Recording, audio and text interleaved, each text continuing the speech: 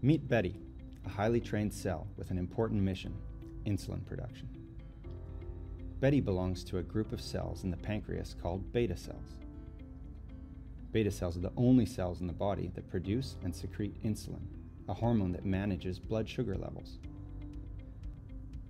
When beta cells are lost or do not produce enough insulin, diabetes develops.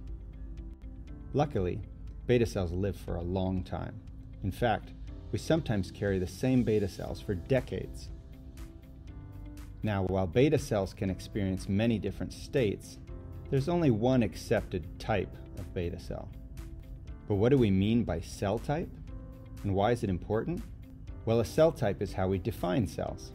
It can be determined by morphology, or how the cell's shaped, by cell surface protein expression, which is important for cellular communication, by cellular function, meaning a cell's job, by the transcriptome, which includes all the genetic outputs of a cell, and by epigenome conformation, the total set of epigenetic marks in cellular DNA.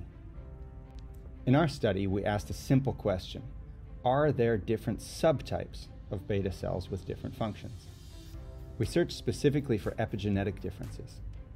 Epigenetics helps cells maintain their identity over long periods of time. And we focused on H3K27 trimethylation, an epigenetic mark we previously showed is important in helping beta cells remember their identity.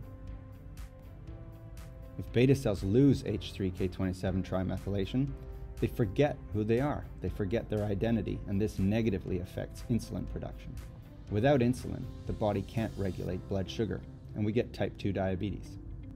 So to answer our question, we measured a number of epigenetic marks and found that healthy beta cells seemed to be either low or high in H3K27 trimethyl levels.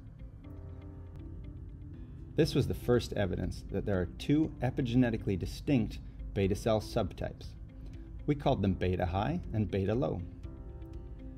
To further explore the two types, we developed a technique called scan-seq. Scan-seq measures protein levels inside and outside the cell, and it also measures the production of thousands of gene products from every single cell. Again, the results pointed to two major groups or types. Building on these findings, we found that high and low subtypes differ in their function, their size, their shape, mitochondria, and their epigenomic characteristics. We also found that we could recognize beta high cells from the outside because they expressed a protein on their surface called CD24. CD24 gives us an easy way to target and separate one subtype over the other and study each type one at a time. Importantly, we saw these subtypes in both mouse and human cells. We also found that beta high cells are increased in number in people with type 2 diabetes.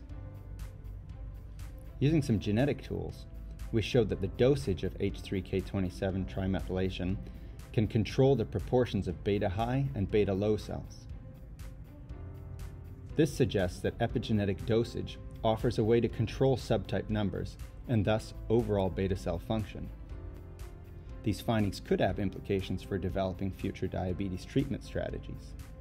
In summary, we identified two subtypes of beta cells, determined a reliable way to tell them apart, and pinpointed epigenetics as the driving force behind their differences.